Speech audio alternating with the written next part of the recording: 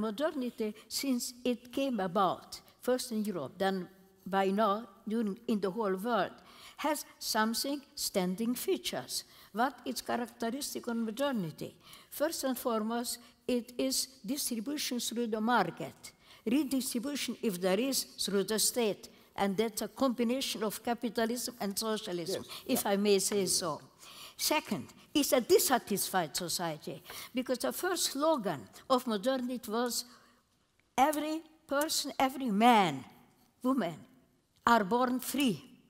Never before have they uttered this sentence. It was an absurd sentence. One was born a master, the other was born a slave. The moment we said all men are born free, we created a dissatisfied societies because we are not free enough, because some are more free than us. We are not equally free. So everyone is dissatisfied. Nothing wrong with dissatisfaction. This is what I want to say. Because dissatisfaction keeps our society alive and kicking. Ágnes, Hella has just given a wonderful demonstration of what it is to be alive and kicking. I felt the table vibrating under the effect of it. But I actually wanted to say something else in response to what Rory said, which I think is very important. He referred to the transfer of populations from small villages to great megalopolis, and how this causes enormous disruption and produces in itself a search for status of a new kind.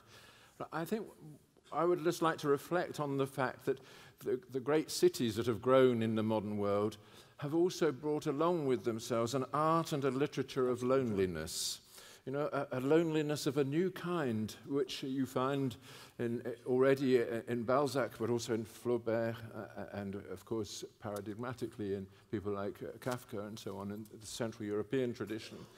And it's as though our need for each other, which is the thing that is most beautiful in human beings, is suddenly cut off from its fulfillment at the very moment when it can be so easily fulfilled in so many ways.